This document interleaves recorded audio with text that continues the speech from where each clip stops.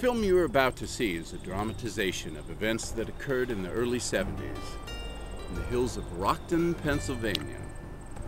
To better explain the events of this film, the producers have included actual archived film and video throughout this film.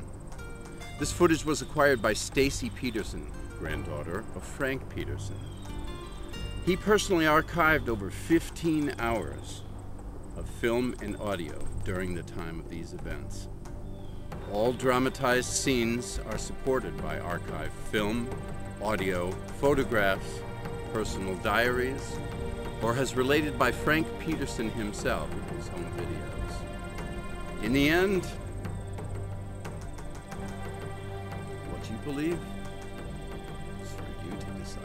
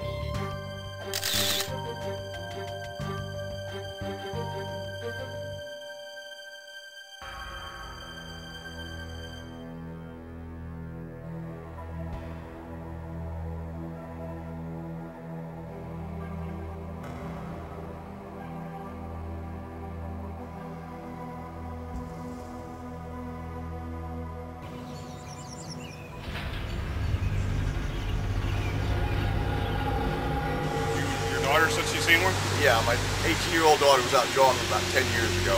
Okay. And she came back and she was just white as a ghost, scared. Yeah. I said, "What's the matter, Becky?" She said, "I just saw Bigfoot." I said, "Are you sure it wasn't a bear?" Yeah. She said, "No, Dad." She said, "I saw Bigfoot." She said he was like 7 foot tall. All right. Did she describe him at all, or? Well, she didn't, that I recall. So she was scared. Okay. So how far from this location did that happen? About 3/4 of a mile. She was just out jogging in the woods? And yeah, down the gas line up here. It happened the early morning, January 1st, and we were coming back from a New Year's party, and we were up on Rockton Mountain, and something ran out in front of us, and it was apparent that it was a bipedal creature. And we didn't see the head of the creature, but we did see the rest of its body. I couldn't make out any hair or anything, but I definitely made out arm swing and 2 feet. And the most distinguishing feature of the thing was it had white feet. So we kind of thought that was odd. And when you guys looked in your rear view, you didn't see anything? Just Oh no, it was gone. My husband said that he thought it looked like it wanted to slow down when it got to the wood line. Yeah. And he said, well, maybe it's peeking out at us or something. And I said, I don't care, go, just keep going. And I didn't want to be here. Anything at all, no sounds for like maybe a half an hour, a good while. Then it threw a rock from that direction. You can see how thick this is. Somehow or other, that rock traveled without hitting any of these branches and deflecting off of anything. It's the most amazing thing. And it landed right here. Like, if you would have drew, like, say, a 10-foot circle around where our fire was, it would have landed within that circle. You could hear the rock clipping the leaves as it came through the trees. It sounded like it must have came from 50 yards away. The rock was probably about like that size, maybe like the size of a walnut, maybe bigger, a little bit bigger. And it was quiet again for a while, maybe like a half hour. My friend Steve, he said, you know what, I'm gonna find out what this thing is. I'm gonna go up there. And before we could talk him out of it, he took off going up that direction. And he said that he came back about 10 minutes later. He said whatever it was outdistancing him easily. He could hear it. He got close enough to it that he could hear it going through the brush, but he said it was going through brush like nothing, like it wasn't even there. He he said there was no way he could have caught up with it. So he came back. And, the rock throwing, the wood knocking, the whooping, whistling calls. For years, I never said it was a Bigfoot, but I mean, I don't know what else it could be. Hi, I'm Stan Gordon. Pennsylvania has 44,820 square miles of land area, and it's also the 33rd largest of the 50 states. And throughout Pennsylvania, we have many mountainous ranges as well as thickly wooded forestry regions and much wooded areas. And it's an area that there's been consistent reports from quite a lot of the state of people seeing these strange, hairy, Bigfoot-type creatures. The question remains, of these different regions, is it possible that some type of unknown specimen of hairy man-like or ape-like creatures could exist? We're here in Derry Township, not too far from Latrobe, Pennsylvania, Westmoreland County. This is an area that historically numerous reports of Bigfoot encounters have been received. Actually, reports from the 1950s, very, very active during the 1970s, and many reports in the 1980s, 1990s, and more recent years. And why there's so much activity along this area is something we still don't have an explanation for. Every year, reports continue of people reporting encounters with these strange hairy beasts from throughout Pennsylvania. Welcome to the movie Mountain Devil, to search for Frank Peterson.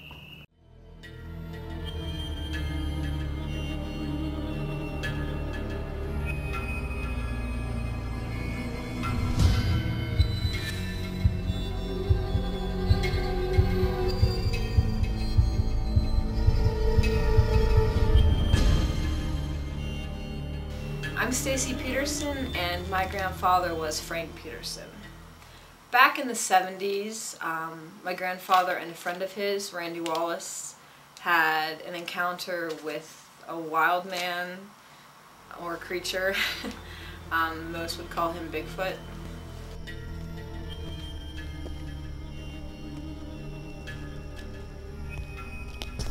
Wait, let me start over. How far are we back in the woods? About a quarter of a mile off the road. I mean... Originally you couldn't drive back here, right? No, of course not. I mean, it's changed a lot. There's, it used to be it was all woods, and it was a path. They'd cleared out a path to get here. They'd done themselves, which, it's my grandfather for you. Nothing could stop him, clearly, So, there's men and many talents. My name is John Wallace, son of Randy Wallace. And my father and Frank Peterson were old hunting buddies. Back in 1973, they returned, and my father walked to the door, he hung up his rifle, and he never hunted again. Okay, where are we at? This here is the site of where my grandfather's cabin was until it was torn down in 2003. It's changed quite a bit. I mean, since it's been up, a lot of stuff has changed here, but I mean, this is it, so it's crazy. It's How many times have you been up here since then? I've been up a few times. It's kind of hard, because I think about my grandfather, and I mean, it's really fascinating, and I mean, I love to be here. It brings back a lot of memories. It's still kind of hard, so It started out with a big footprint, and this thing looked like a bear, but it was big and covered with hair. We didn't really know what it was. So you seen like a lot of footprints by the cabin for I've seen a lot of footprints by the cabin, so what I did, I wrote down everything I had seen. All the entries I had put in was all about footprints, because everything time I went up there was nothing but footprints. You filmed a lot of this too, didn't you? Do what? You filmed a lot of it too? Yeah, I did. Took some pictures of it. Yeah, I had to. I figured nobody would believe it.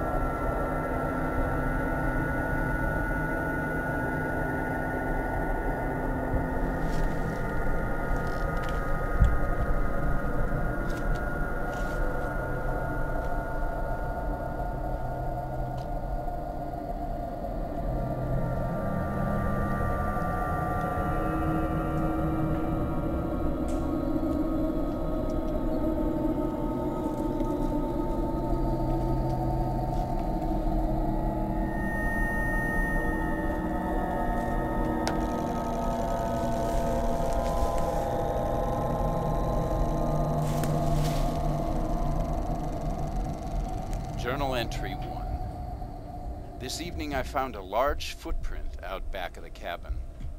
I cannot explain it, nor have I ever seen anything like it. The footprint looked human with 5 toes, but it measured almost 18 inches in length and almost 7 inches wide.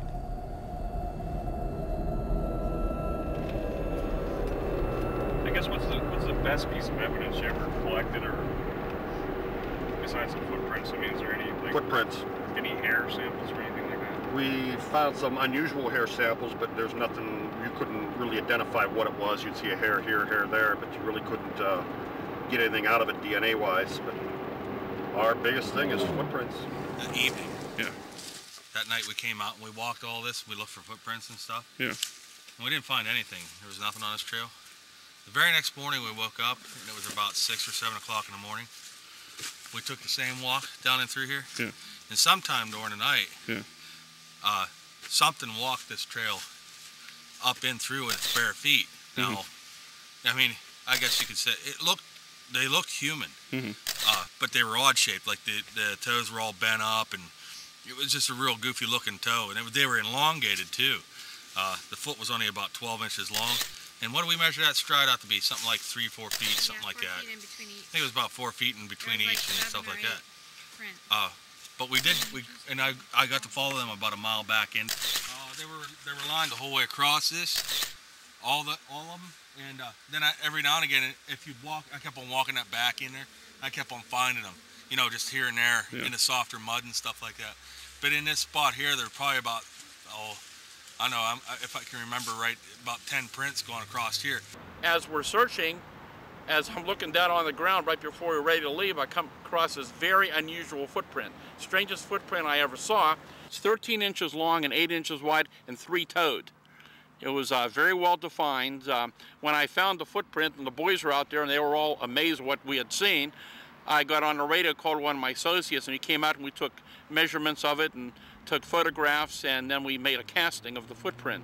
While we were out in the field investigating this footprint and this report, we got a report on our radio that one of our investigators north of Pittsburgh that morning had been investigating an incident where a creature about 9 feet tall looked into a window, and the police had found some very large footprints in the area.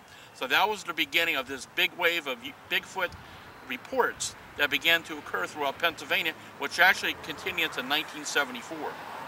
There are many reports, even daylight. I mean, one afternoon we had the fire department bloodhound team out searching for the Bigfoot, where these 2 guys saw it crossing in daylight, crossing the tracks down there. And that night we had to take the search party with the bloodhounds off the Bigfoot to go out and look for a little boy who went looking for a Bigfoot and got lost. I think we possibly could be looking at it. I see some footprints going up the side of that hill. Right through the dead center between that power line. What it is, I have no idea. Actually, if you look right up above where the prints are at, there's another set of prints going up alongside there too. So there's 2 sets of prints going across there. Is it something? Who knows? Yeah, go take a look.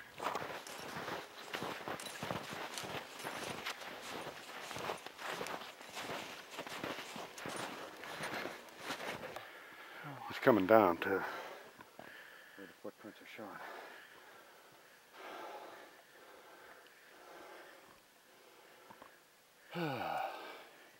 They look pretty big from down there. Yeah, they do. If you look at it like that there, they look big. Yeah. He's hitting a slid. Freeze.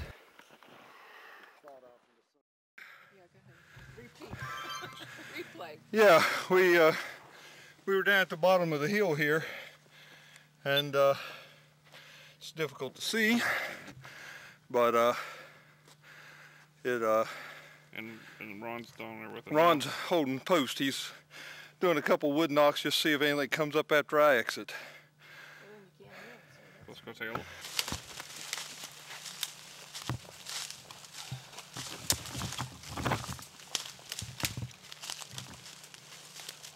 Then we would truly know if that was possible. If it was deep enough to cast, then the inverted impression would give you more detail about what you're looking at. But due to the soil composition, you It's hard to say. Because there's not an extensive runoff down through here, I mean, it's not like it's just a mud and natural impression made by mud. I mean, there's, with all this leaf fodder everywhere, something heavy scooted that out. What we got here? On the toe to the back of the heel is 16. Let's just do this. There. 16 inches to the heel here. And at the widest spot, 9 inches to the edge here, where its edge is 8.5, 9 inches. You can see looks like a toe here, and a little splayed toe out there. You're out there wandering around on Sunday afternoon, just enjoying nature. You always have a dollar bill, or at least some money, and they're 6 inches long. You take that, and you can mark that for your reference to get an idea how big something is. In this case, it was 16. Well, those are 18 inches, and that's just about right. And you know across there to the edge is 9. So you can use that for a measuring reference. It's a pretty well given size that you can go back later and say, okay, I see a reference. So that's what we do when we're in the woods and we don't happen to be out here on a Bigfoot research investigation. You're always going to have something in your pocket like that. That's a known reference. Ground being rocks and a few other things, who knows? I'm just saying that's similar. Yeah. Can't guarantee it. I don't know. I don't know. I can't say. I'm just saying that it's something out. It looks out of place this way. I was walking up here and I said, wow. So 16 inches to here, to the toe, what it looks like a toe, splayed out there. It's almost 9 inches across it. I don't know. If it is a print, it's a really old print. If it is a print. Has some wash over it now. It might have been deeper at one time. Could have been.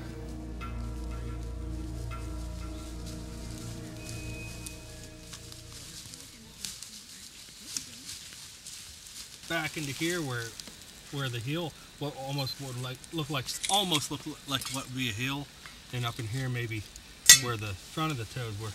I mean, if it is something, if this is an impression, which I believe it is, it's about that.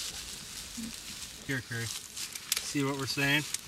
He's saying maybe possibly a heel. And up in here, we're looking like 13, 14 inches, guys. About 14 inches. Let's have a picture of that, Ron. Yeah. Fine. Yeah, very good, Vaughn. Up a little more, I think. This way? No, up this way. Up this way. Right there, yeah. Almost 7 inches.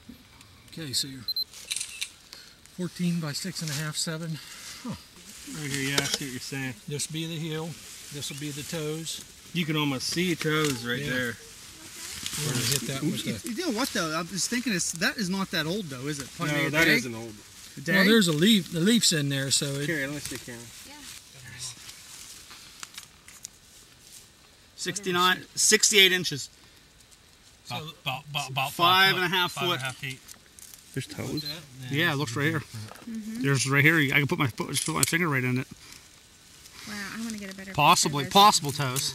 Yeah. Look, see, did you see that? See the ground? Oh, I just messed it up. See the ground? How it's pushed up there, like. And look, right here where the. Just think about in the back of your foot there when you. Yeah.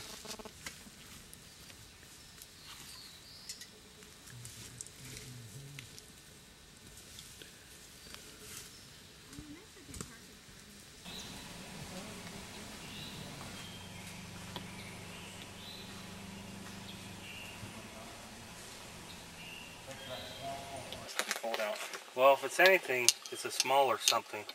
About 12. I'm going to say about 12 inches. Okay. And at the most, 4. I'm going to say 5.5, almost 6. Okay. Then your Mr. Mackey impression. Okay. It just looks like That's a pretty small print, if anything. Well, it's just an impression. We can't even say, you know. Right, but it's kind of weird. Definitely something bigger stepped there than a deer. Because it did depress pretty well, pretty deep. Yeah, 12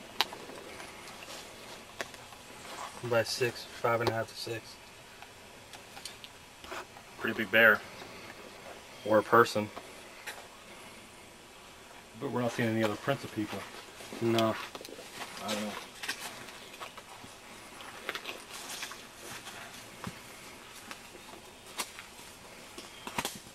I was driving to work one morning right along this road. It must have been about 6 a.m.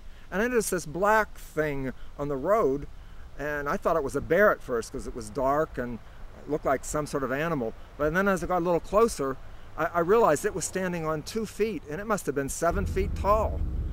And when I got even a little closer, it was looking down at the road, and I could see it didn't have any hair on its face, but it had sort of stringy reddish colored hair on its back and on its shoulder blades. And it must have been scared, or even more scared than I was, because it kind of looked at me, and then it turned and went right up this path and disappeared into the woods there.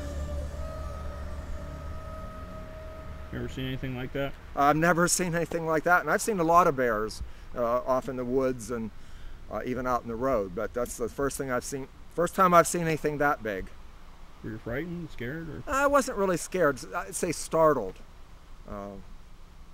puzzled by what it was. Recently, my grandmother had passed away, and my family was cleaning out her house and taking care of her estate when they had found an old military trunk stashed in the basement. When we opened it, we found evidence, journal records, information on the incident that happened in that cabin, and my grandfather had kept it all these years. One thing about my grandfather is he had a great knack of keeping track of things. There really isn't a whole lot for folks to do in this area. Hunting and fishing is what most know. So when Frank and my father stopped hunting, people started to talk. Rumors started. It got to be a bit much for my father. Okay. Frank, can you tell us a little bit about the tree stackings and some type of animal that you've seen earlier? Well, the tree stackings is was built like somebody built a teepee. Ain't much I can say about it. I didn't know what had built it. I know, like I said earlier, it had nothing to do with any people or hunters up in that area, so it had to be something else that had built that teepee, if you want to call it that. You also mentioned something about an animal up in a tree. It looked like it had been skinned. Well, it made me think it wasn't human that had built it, because it was a dead animal up in the tree, and it looked like it was being stored for food near the shelter. And that was very odd. Any odd smells? Yeah, it would smell like it's been there for quite a while. Yeah, I'm sure it is. Make you very uneasy just being in the area? Yeah, it makes me uneasy sometimes even to talk about it.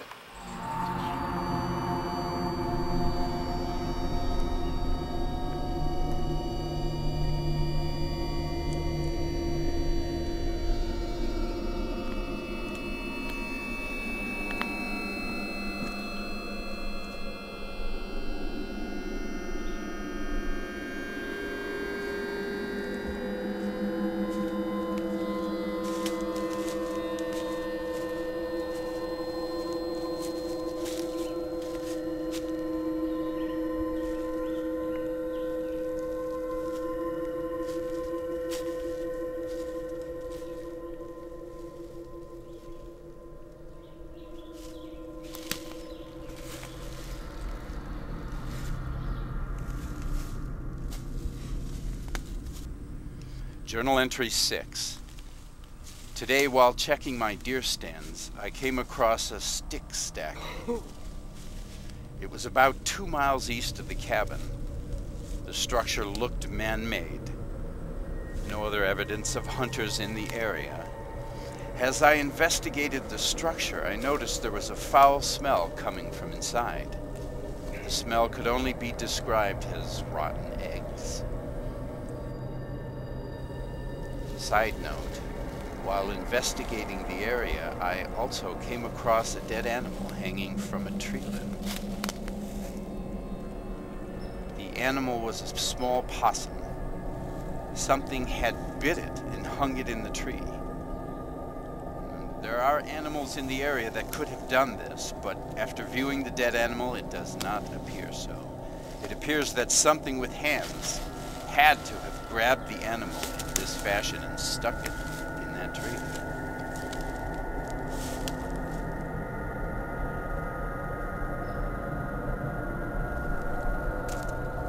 A cold chill went down my spine after viewing it.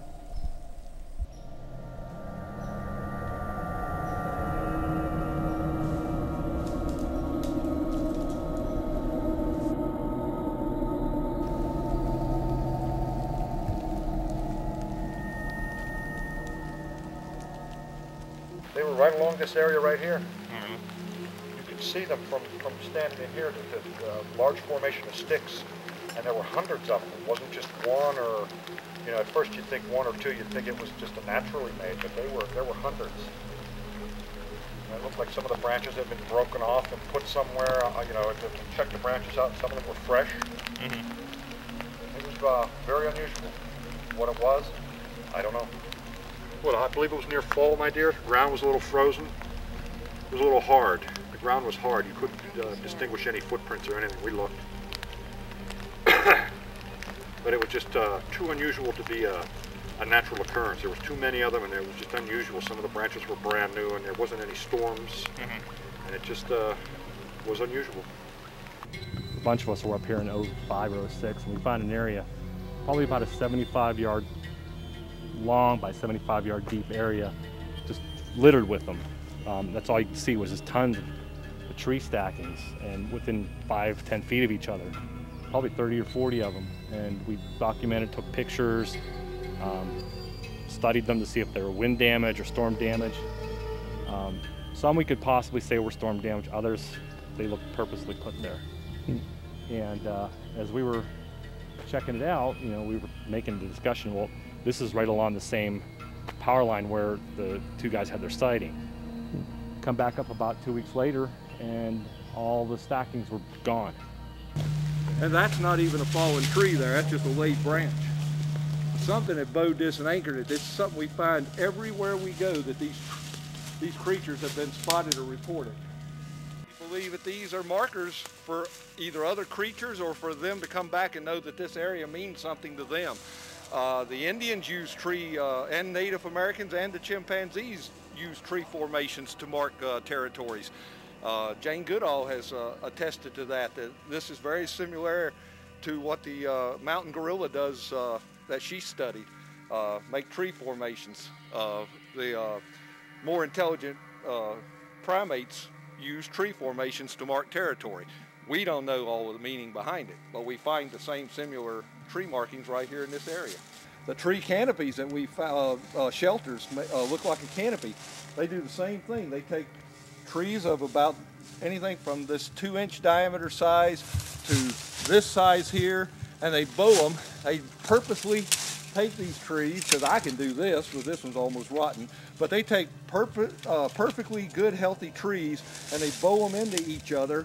They'll take one large tree, anchor it between trees, and make a anchor point, center point, and then they bow them all in, and then they have themselves a shelter that pretty well conceals anything that's inside of that shelter. And when you go in that shelter, I'm 6'2", I can walk in and just kind of hunch over like that, and there's plenty of room inside these shelters. I found two very complete large shelters, old, at least a year old, when I was up in Clearfield County in 2010, and last year in 2011 we found a different one within half a mile of the one that I found in 2010. I've always thought that the Bigfoots are always migratory through bottom Pittsburgh all the way up to Clearfield County and above. I mean, do you feel like they move around a lot? Well, a very interesting point on that is we live in a place called Aliquippa, which is in Beaver County. And interesting, the reports that we get there, they're almost always run cyclical. They run from, say, beginning of November up until, say, late January, early February, and then they basically stop. One of my theories is I think they're migratory, because we have sightings up in this area at certain times of the year, sightings down further south at certain times of the year. Like I say, Chestnut Ridge between November and April. Lots of sightings. Other than that, no sightings. Up here, we've had them in the summer, in the spring, and farther north as you get up into New York, the Adirondacks and stuff, they're having them up there in the summer. So I'm just a theory. I mean, I don't have the exact facts, or wish I did. That's a theory that we're pursuing right now. The fact that they're similar to the early man, the hunter-gatherers, and they're migratory in their travels. Yeah. Strange.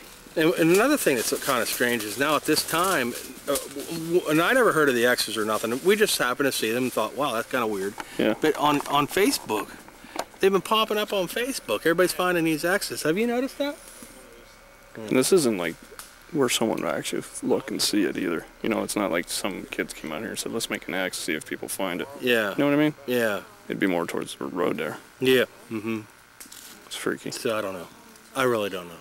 He was fishing right over about that area right there and saw the figure standing up there as he was fishing, and thought it was another guy fishing up here. And there was no other cars parked up here, so he yelled out to it and didn't answer. And he was watching it as it was bending over and splashing water, and it would stand up, and it was doing it repeatedly. And eventually he got curious and started walking towards it, and he called out to it, and he got close enough with a flashlight in its face that he could see it was some kind of creature. And it put the typical arm up to block the light, and it just turned and walked away. And he said his reaction was he wasn't terrified or scared, more kind of like awestruck. What kind of animal is this? But that happened in 2007 out here, and he was an Iraqi war veteran, injured war veteran. So this is where you seen the creature? You were out here? I was. It was standing over there at the edge of the woods. Can you describe it to me? Like, what did it look like? Or? Well, at first I thought it was a bear standing on its hind legs, and I just watched it for a minute. But then when I really studied it and looked at it close, I realized it was just some type of tall, dark creature, but it was all covered in hair. What, was it like just looking at you, or? It just stood there looking at me for the longest time. What did it do after you seen it? Well, needless to say, it scared the hell out of me, so after a few minutes I just ran back into the house and it ran back off into the woods. Have you seen it since? No, well, not really, but several days after the sighting I just felt like something was watching me from the woods, and I still feel so uneasy about it even today. You don't like being up here, do you? I don't know. It's kind of intimidating, you know. It just changed my grandfather's life, so he was different after this. It wasn't the grandfather that I knew. He was a different person. I know something happened to him. I just don't know what. It's out there somewhere, but I guess I'm not just meant to know.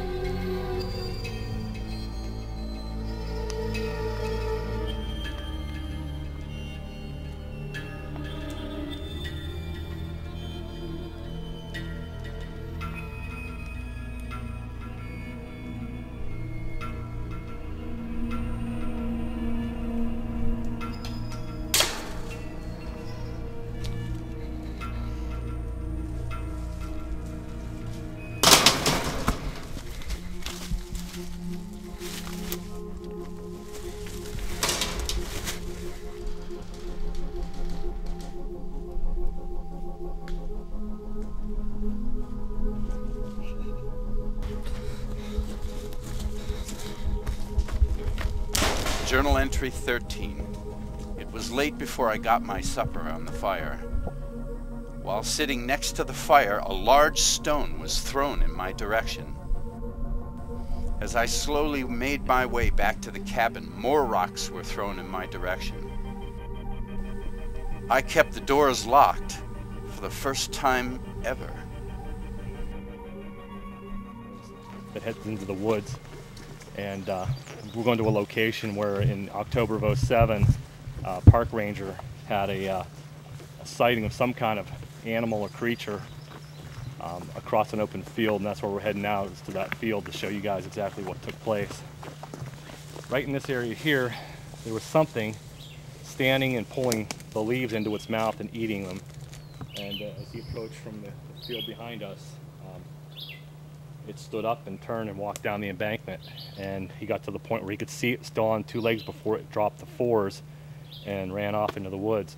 And his description was, it looked like one of those jalopy cars with big fat tires on it with the back end raised up when it ran. That's how high up it was. And he saw it for about 3 or 4 seconds running down into the brush, and then he lost it. And Park Ranger Bob, that we're calling him, is not allowed to talk about the event anymore, is it? Correct. Through continued correspondence with him and talking with him about the incident, he asked me to no longer use his full name and not to use the name of the park where we're at right now for publicity purposes.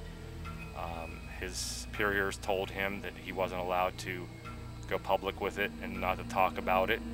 And incidentally, when he did go to his superiors and ask if there had been reports of Bigfoot creatures or Bigfoot-like creatures in the park, he was told no, there had been no such reports ever submitted, which is untrue because doing further research myself, there had been people who I found out did, in fact, turn in reports to the rangers here at the park. They submitted reports to the rangers themselves. Okay. I think that, getting back to what I was telling you, I think there's a conspiracy with Bigfoot, with the government. Okay. With all the information over the years that the government has amassed, I like that word, on Bigfoot, I sent Freedom of Information requests to the Department of Interior, Bureau of Indian Affairs, National Park Service. Nobody has any information on Bigfoot whatsoever. I think it's being covered up for some reason. Why do you think they'd do that? Well, due to economics, number one, if they find out that Bigfoot does exist, which I think they know, they'd have to close down all the lumber camps. It would have to go on an endangered species list. They already have a plan for that, from my understanding.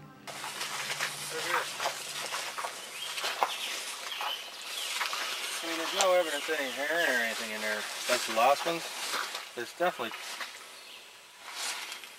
twisted. These are the same trees 3 years ago we looked at, right? And had hair. This one. No, this is a different one. This one, no, but it was one of the trees over there. Those are up there. They're up there, and there's this one, and then this one here has water cliffs on it. But they were never like that. Because when we came down here, we found the first couple of trees up on the front of the field. We looked at these other trees, and none of the other trees were damaged. Just the two were, the one right there and the one next to it.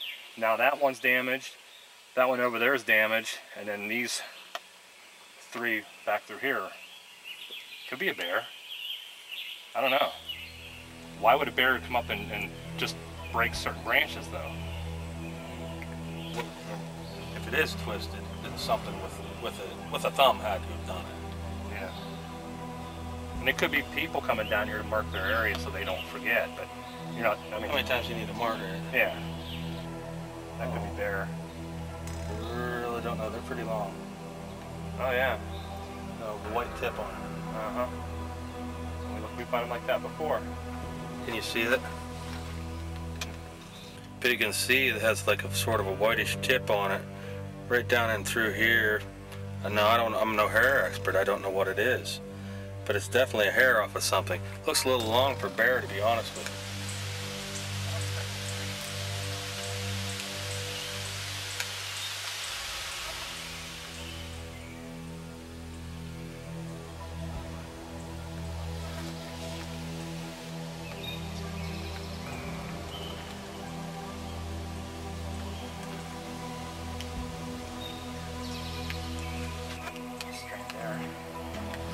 It might be bear.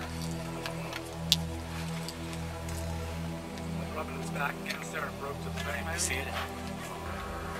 The thing is, though, is don't very usually get on a bigger tree like those over there. I don't see them do it with a pine tree. I've seen it being like a larger trees. Like that's what I'm saying. It gets up against like the rough bark. Of course, then again, hey, if one invented a better backcrasher, it would be these. That's the last piece. We'll get hit.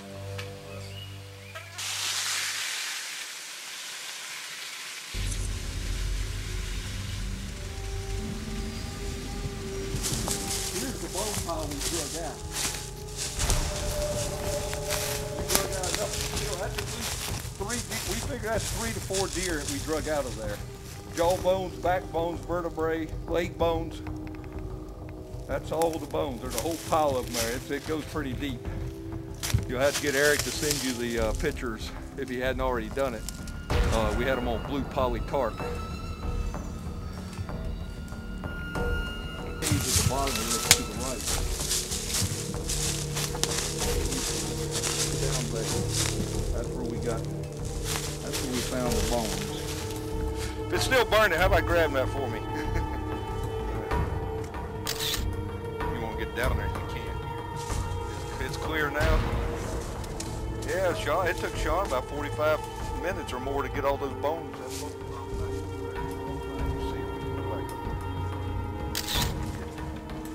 Back in here. There's another cave area down in there. I didn't even try that. It goes back in there. You can see it back around the corner there for a little bit. Vertebrae. Whoop. Another vertebrae. No, that's head. When I was here last March and found this, something was occupying it. I didn't come down because there was big piles of scat right here at the opening. What kind of what would it look like? It looked like bear possibly, or it wasn't a pile. It looked like a turd. It looked like like big turds or something. And I said, I don't know what's in there. Here, you want help? Oh no. I haven't really explored this area that much. Could easily be another one. At least one more bone. It looks like the skull, top of a deer skull in there. Looks like it's the top of a deer skull right inside the entrance here. Although I got a hard time believing that a Bigfoot would be able to squeeze back in here.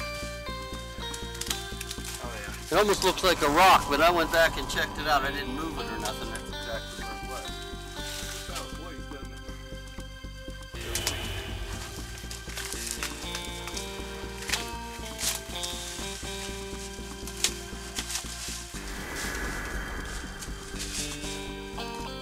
Stuck. You don't have any. You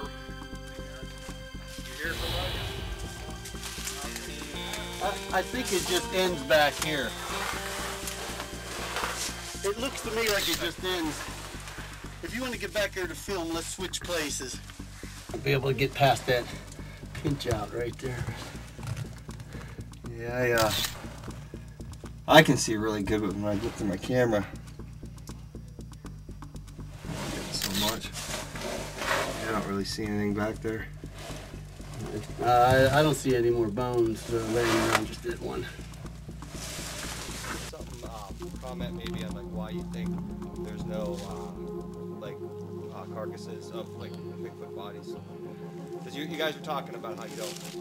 Well, people don't see them. Yeah, it would just all be opinion anyway. Right. You know? Yeah, that's what it is. My opinion's no better than anybody else. There are no experts. They're just people with more learned opinions. The thing is, the reason we believe that there's no carcasses is because there's other scavengers that come in behind them, as in any other natural setting. There have been carcasses found in other states and other areas. Down in Tennessee, there was a deer carcass found in the fork of a tree down there. There was a calf that had been stolen off of someone's farm that was found torn and left laying in the wooded area. It's not saying there aren't carcasses found, there just rarely are carcasses found. And the reason is, if you're not there within a day of the kill, then something else come along and it's an opportunity meal, they're going to take that carcass and it's going to be destroyed and discarded within a couple of days. So that's why they're not hiding it. They're just taking what they need, leaving the rest for the other scavengers in the woods. All right, what we found up here in Kelly Cellar Road was what I believe is a freshwater mussel. It's very perplexing. Don't you agree, Ron? This is perplexing. Mm-hmm. Very. Now, how they got up here? How they got up here? Yeah, because we're pretty far from water. I'm going to say we're a good 3 miles. 3 miles from down over the hill is where the first water is, what would be Anderson Creek. And if you travel maybe 2 more miles, then you would hit the Du Bois Reservoir. So it came from one of the 2 places. And there's no other animals that could have carried it other than the only other animal besides a Bigfoot, right, I believe, could carry it. Well, there'd actually be 2 of them. One of them being a raccoon, because it has its hands. The other one being some type of bird. But for them to be, strewn around more than one, I mean, it'd take more than one bird, of course. There have been a lot of sightings out west of them on the beaches. Yeah. As far as the raccoon goes, I believe that the raccoon would have stayed close to the water. It's a rather clean animal, believe it or not, of what it's eating. It likes to wash it off, keep it clean. So I believe it would have ate it right at the spot. I don't think it would have carried it. I think it's an odd thing that we found it up this way. The equation together. First, we got a place for it to live. We got a food source and 2 definite water sources just down over the hill, not too far, about within a couple of miles. And we're in an area of sightings. In an area with very little civilization too. Yeah. How many sightings out here? 2, 3 that we recorded. That we've actually got to work on. It's about 3 of them, but I know there's several historical sightings up this way. And where are we at right now? We're on Rockton Mountain, Kelly Cellar Road. Me and my friend were up here spotting deer one night, and we saw a Bigfoot here on this power line. It was about 7 to 8 feet tall, had reddish brown hair. That way you carry a gun with you up here now? I'd just rather be safe than sorry. But where did you see it at? You pointed out? It was up there somewhere.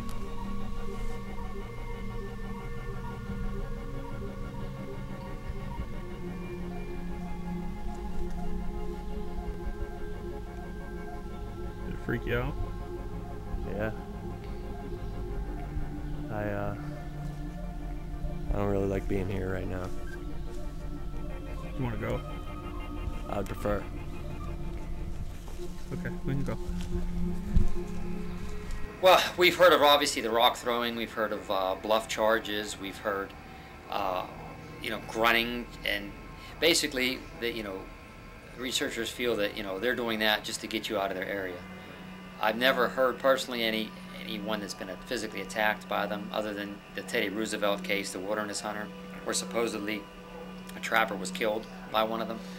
But I don't believe that they're aggressive, but I also believe that they don't want us in basically their home. So if they are indeed a wild animal, then they can be very unpredictable. So it is possible, although it's so far the evidence suggests that they aren't. I actually started investigating Bigfoot back in the 1970s when I was a police officer down in Fayette County, Pennsylvania. A lot of footprints, a lot of screams, but never saw one. A lot of eyewitness testimony at that time. This was doing flat at back in 73 to 75. That's if you ever talked to Stan. He was big then. This is the pink box. People have seen these before. And the reason it's pink is because it's my girlfriend's stepdaughter's. Is she aware that you took it? She knows, yeah. She doesn't use it anymore. And you plug your iPhone in here. Through YouTube, I put the baby cry sounds, plug us in, turn us on, and it's like a loudspeaker.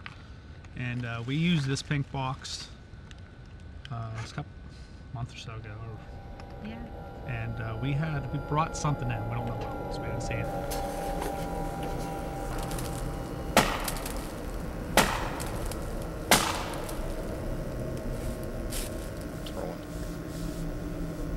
Sound just like a rock got thrown down here.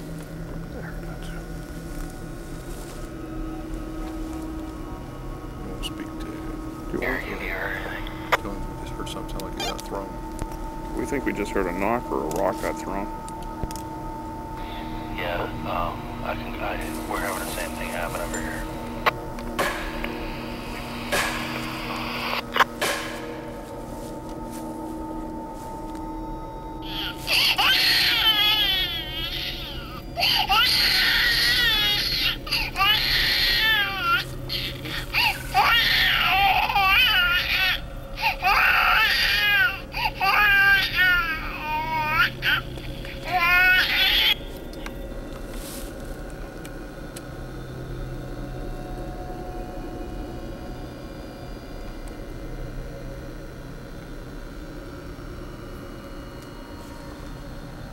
Lise was out peeing, and she said it come walking up right behind her. Gene was outside the car, and he said he could hear it walking right towards them. And they don't have any flare or anything. He said it was coming right at them. And they're looking, they can't see anything, but it walked into the clearing down there.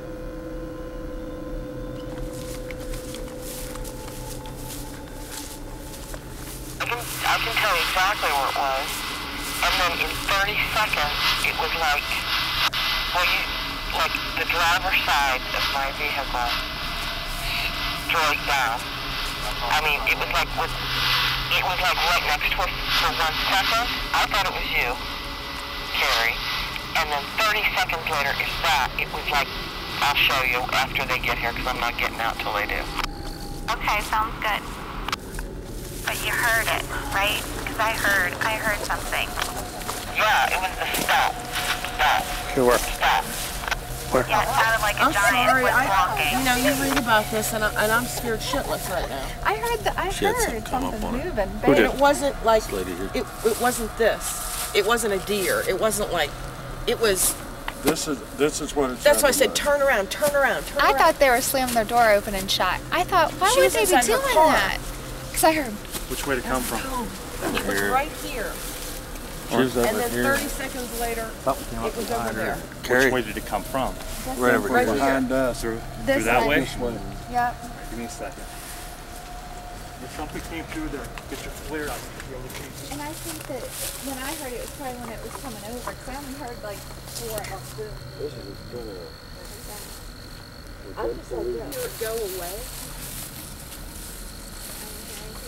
Wherever he was at, I it was didn't walking on twists. It's just 30 seconds later, something was down there. I was telling you, when I was coming down the pipe on there, that's why I held back. It sounded like something was going up through there, but I couldn't. I swear I couldn't caught get a anything eye on shine the over flare. here on the way up. I couldn't get anything. It was just on for the a flare. second. It sounded like something was kind of going at an angle like that way, like away from us. Okay, I also saw your lights. Yeah, on my way up here on this side here, on this far side. Yeah. I thought I saw like a flash or eye shine, but it was just for a second. Just something walking by real fast, or? It was like no, it wasn't walking by fast. It was just curious. I was going to the bathroom. I've been holding it all night. Down here with my ocean door. He was behind the door, and I heard heavy. Like heavier than this. Like a giant. And I'm like, it sounded like a giant was coming. And like, you could hear the it was so weeds. And like I'm just like this still. Did you hear it coming from out of over there? No, it was right here. It was already there. Yeah, but I heard it was like right here. But I heard. And you heard it too? Yeah. He was out like having a cigarette. I was standing in front of the door, and I heard this snap, snap, snap. And she, by this time, she said, and "You hear said, that?" Carrie. And she mentioned her name, said Carrie. No answer. Well, she got in the car. I flew in the car. I'm getting a flashlight, and I'm looking for it. I said, turn around, get in the car. And she's trying to get me to get in the car. And then 20, maybe seconds, maybe 30, there was the booming down here. I mean, that quick. You heard something going through the weeds, like boom, boom, boom. Yeah, like but something going away. Well, see, it wasn't running though. Oh, okay. It was. I mean, I didn't take it as running. Did you? Well, I don't. It was think more stepping. I don't think I heard that part because down there it went that direction, and I heard it coming past my, like almost like my truck. And see, that's what I thought. I thought it was from the other direction, from behind us. Yeah. And we saw nothing, and we And I heard, heard- and we smelled nothing, and felt nothing. It was just.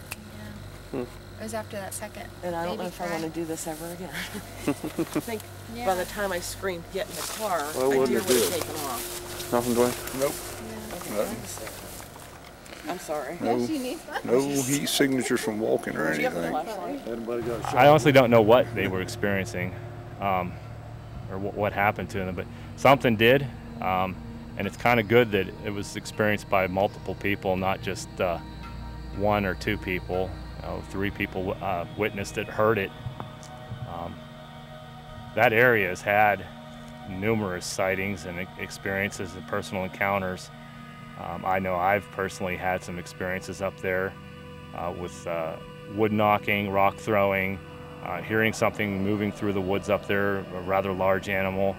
But there's also bear and deer up there, and you know, could that have been what they've heard? We don't know. We can't rule anything out at this point.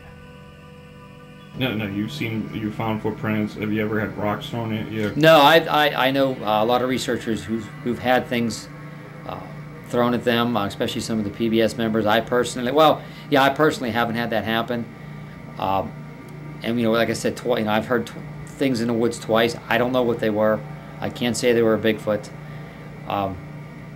Tree knockings? Have you ever had tree knockings? I've heard tree knockings one time. Again, if you don't see what made it, you can't say it's a Bigfoot. You have to, definitely go on the straight line there. That's what does happen with a lot of these things. You know, people jump to conclusions. Well, it must be Bigfoot. Well, we don't know it's Bigfoot.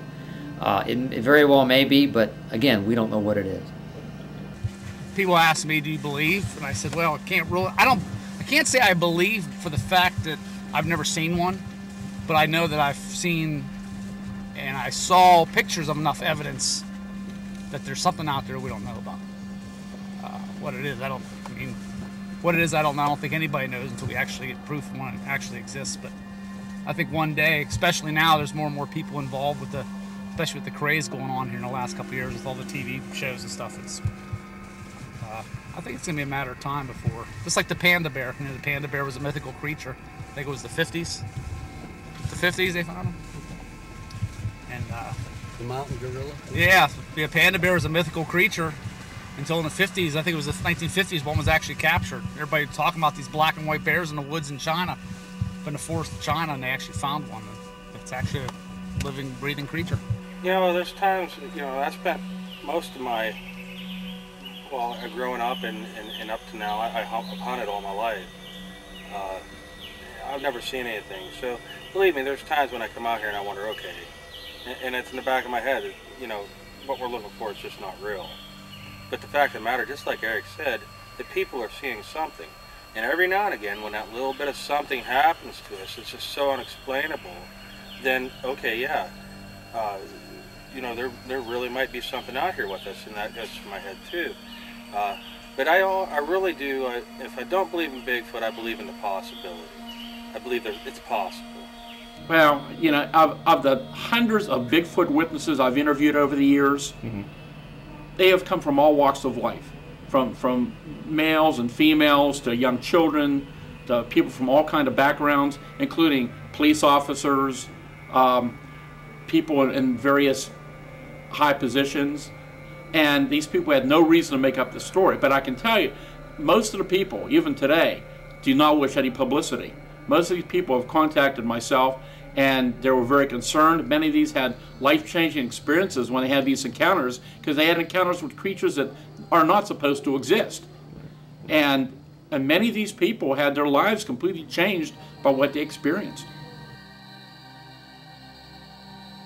I'm sure he'll remember. There's either 2 or 3 deer, and they were all together, all does, and they were, eating, grazing. And he moved, he was looking for more, and he went to the left, and there it was. And he wouldn't have even much noticed it, except it moved. As soon as the light hit it, it stooped down to try to get out of that light. And then it caught his eye, so he stopped. He went back to it, and he was holding it, and he's watching that thing, and stood up. He went back to the deer, and he went back to that real quick. As soon as he got hit it again, it dropped. It stooped down. And it stood back up, and it kind of tried to shield the light. And I don't think he exactly knew what we were up there. I mean, with that light shining in his face and stuff, I think he was more curious about the light for a minute or so, because we probably stood and watched him, sat in that truck and watched him for a minute to a minute and a half, maybe even a little longer than that. It's over that way. Go.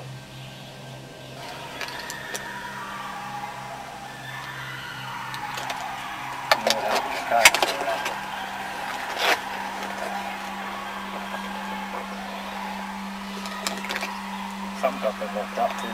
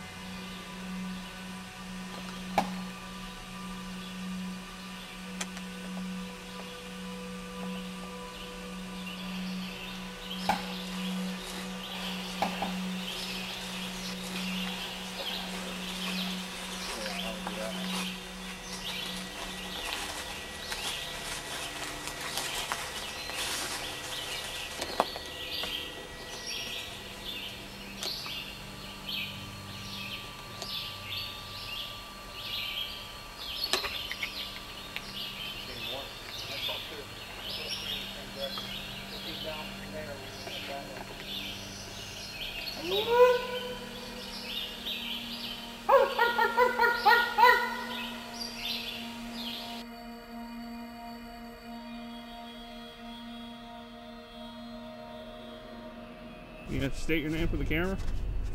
No, I'm not going to do that. People I work with and this is their property. Okay. Can you just kind of go over, I guess, what occurred that day? Well, me and a coworker of mine were driving down this road, checking gas wells in the area. We stopped for lunch. We pulled off the side. We were sitting there eating. You could smell this odor in the air. It's almost like rotten eggs. It kept getting stronger. So we got out and walked down. There was a pond to the west. Walked down there. When we stopped, we seen this big creature just bending down, taking a drink out of the pond. It was big. What did it look like? It was big and brown, hairy. It had an oval-shaped head, ape-like nose, big wide mouth. Scared the shit right out of us. Was it a bear? Definitely wasn't a bear. That thing had to be 7-8 feet tall. Walked upright, turned around, looked at us, and just kind of meandered off into the woods again. We weren't going down there. We were pretty shook up. We got back in the truck and we hightailed it out of there, and I ain't been back since. Does it really bother you to be back here right now? Yeah, I'm pretty nervous. I don't like being here at all. And you haven't been back here in quite, I don't know, a year or two? About 2 years and 3 months. I mean, you wouldn't believe it. It was crazy. That thing was something else. The way my grandfather would tell it, it was just a typical hunting trip. The first night at camp, there was, some drinking, smoking, cards, the typical guy stuff. And, my grandfather had explained to me that they had this rule where if nobody had caught anything before 6 o'clock, they would return to camp. The night of the incident, my grandfather had returned early when he had heard a few shots in the distance. So when you were up there, now, tell me a little bit, you and Randy went up there hunting one weekend, right? And I guess he shot at it or something? I guess, can you tell us about Randy, like I said, I've never seen Randy move so fast. He had seen it, and whatever he seen, he shot at it. And that's when he came back late that evening. I mean, he looked like he was scared. And we knew that night was not an option. We had to wait till daylight to leave. So that's what we did. We waited until daylight. We was hoping the thing would be gone. So I went outside and tried to get my thoughts together and let Randy figure out what he wanted to do. When you're outside, something you did encounter something, correct? Well, yeah, I went outside and then I come across the this footprint, and I looked up and there it was. It came charging right at me, right down at me. I ran like hell. I ran as fast as I could to that cabin. And that thing kept hanging on and banging on that door like it wanted in real bad.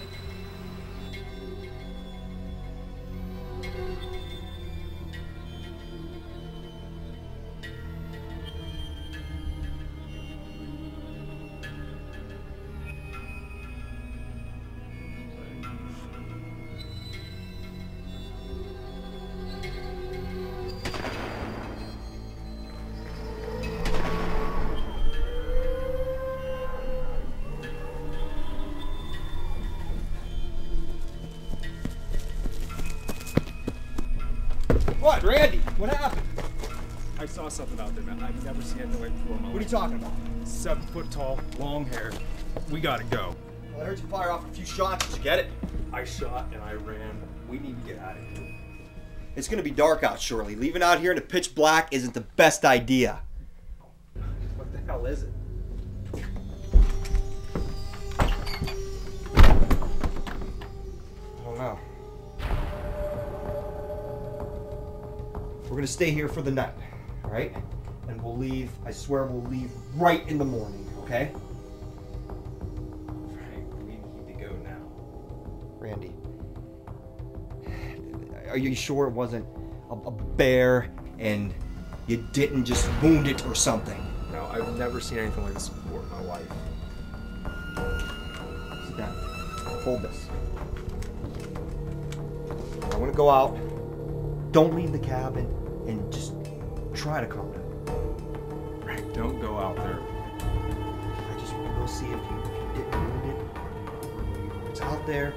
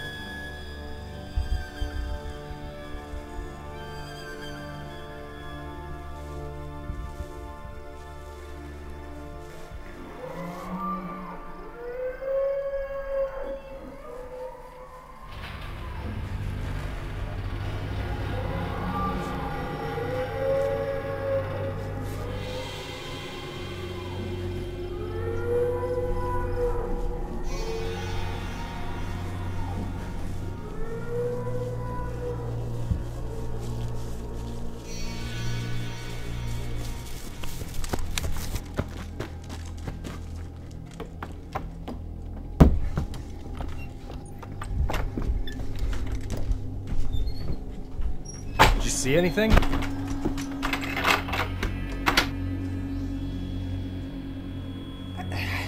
I heard something. I never heard anything like it in my life, but I definitely heard something. We gotta pack. We gotta get out of here now. No. Yeah, like I said, it's. We got that height in the pitch black. Not a good idea. Stick it out. We'll just stick it out. What's gonna happen? We're in here. We're good. Okay. Just. We'll be fine. We'll leave in the morning when it's daylight. We can get out of here. We can see what we're doing. We'll pack our stuff up and get out of here.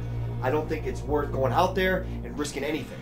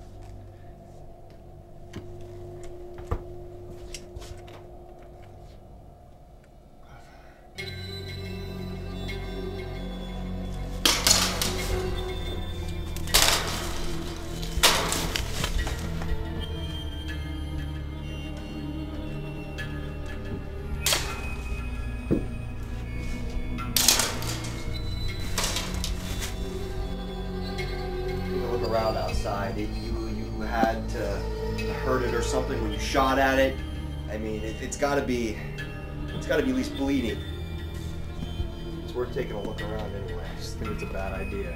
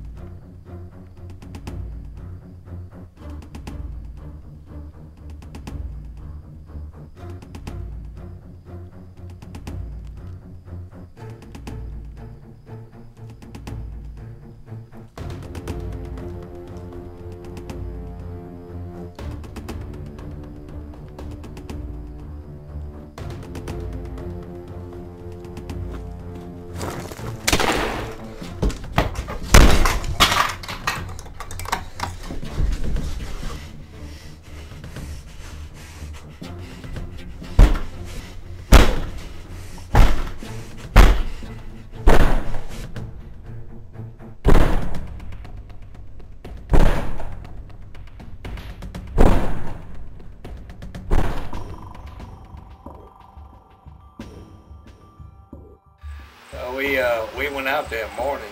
We was getting ready to go. It was daylight. We was going out that morning, and that's when we seen that thing up on the right-hand side, looking right down at us. Sun's up. Let's get out of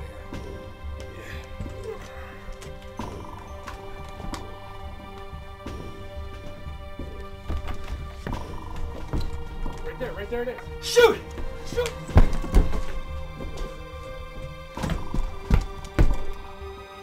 Well, me and Randy fired some shots at him, but we were getting kind of nervous because we didn't know what we were shooting at. We were scared of not knowing what we were shooting at. So Randy and I fired again, and we killed it. That's when my heart was thumping and almost jumped right out of my chest. I thought we might have killed a large man, but we didn't. We went up and looked at it. It wasn't a man. So, what happened to the thing, or? Well, Randy and I decided the right thing to do, we can't leave it there, even though it scared us that night. The right thing to do would be to bury it, even though it had scared us that night. We just couldn't leave it there. It wasn't meant to be seen by common folks. So we took the rest of the day off, and that's just what we did. We buried it. Have you been back to the cabin after that? Well, I quit hunting after that day. And after that, me and Randy had buried it, and we never went back to the cabin again. Can you tell us where it's at? Well, I'd rather not. I'd rather leave it alone. Leave it to be. Me and Randy both talked that over. It's not meant for common people to see it. We just want to put it to rest.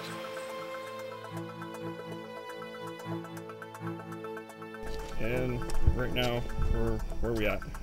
We are at the site of where they had stripped, you know, this earth. This is where my grandfather's cabin was, and where supposedly the creature had been buried.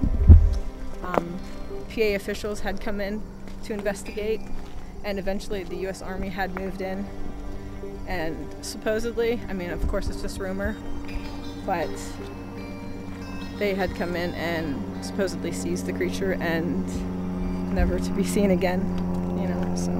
Was that rumor though? It was rumor, yeah. I mean, that they found the creature, but I know they were here. I had witnessed it for myself. I didn't get to stay long because they hushed me away. But, I mean, they really could have been here for anything, but I mean, it's no coincidence that this is the site of the incident, so. You have no idea where it could have possibly been buried with all the journal entries, nothing? There was indications of, you know, certain things, but I mean, like I said, we tried finding, you know, shell casings with metal detectors, things like that. But I mean, it was cleaned up pretty good, so there was no discernible evidence of any particular burial site. Your grandfather would never mention it while he was alive? He never mentioned it while he was alive, I think because it was such a big deal and he wanted to keep it a secret. I mean, it was that important that I don't know if he thought maybe the world wasn't ready for it. I believe they are, but I don't know.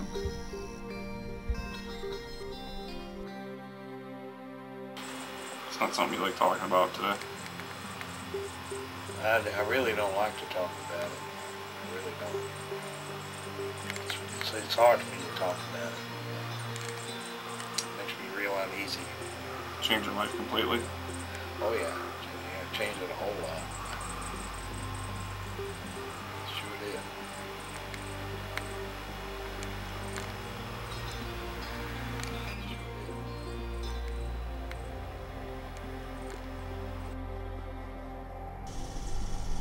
The speculations in the film that you've just seen aren't new, nor are the conclusions contained therein.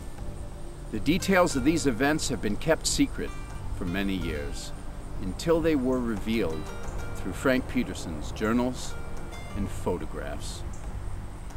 Through these materials, we can paint a picture of the terrifying events that took place on that mountain. The most compelling evidence of all is the original 8mm film shot by Frank Peterson early that morning. What you're about to see now is the original 8mm film and how it changed two men's lives forever.